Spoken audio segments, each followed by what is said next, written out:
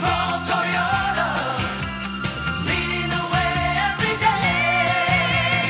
Atkins Scroll Toyota, symbols of trust. Of course, I'm very pleased with the AG's opinion and their findings because he certainly has upheld the principle that I was trying to get an opinion on, in that the appointments to the board is on a staggered basis. Senator Atta had raised concerns over the terms of Port Board Chairman Dan Tydinko and board member Mike Benito.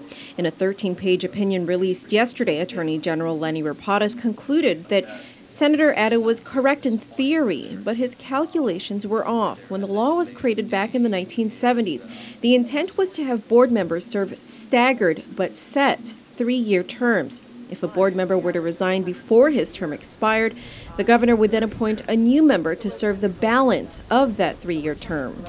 Well, actually, my analysis was I just went back a couple of terms. In contrast, the Attorney General's office actually went back 30 years ago and did the calculations, and based on their interpretation of the law, came up with the expiration dates that they have come up with. And we've looked at those calculations, and we're satisfied that, in fact, those calculations were correct. At first, the senator believed Tydinko's term should have ended on August 14, 2011, but based on the law, his term is actually set to expire on June 30th, 2013.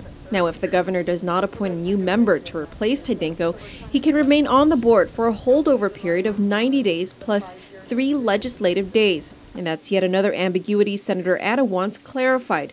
What is a legislative day? It's really not clear at this point whether a legislative day could be 1 week when the speaker calls the legislature into session, and then at the end of the week when she adjourns it. That has in the past always been understood as one legislative day.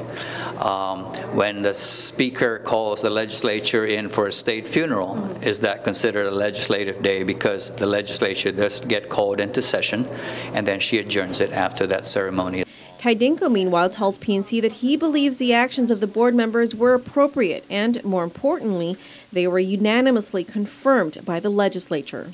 Each and every one of us was individually qualified under the law, and we got the approval, unequivocal approval, and unanimous consent from the legislature, as well as being appointed in the first place by the governor. Senator Atta says that his concerns were based on the magnitude of the projects that the Port Board would be signing off on, projects that involve millions of taxpayer dollars. It's going to be important that the board members that are sitting there are lawfully seated, because they're going to be making some very important decisions, such as taking out.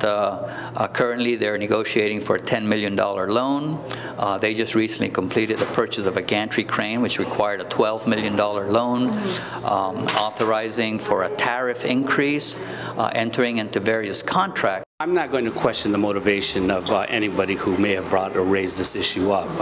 It was curious, that being said, but nonetheless, now that there's been an examination of whether or not the advice and consent process was followed accordingly, and even whether or not our actions have been legitimate, hopefully this will put it to rest.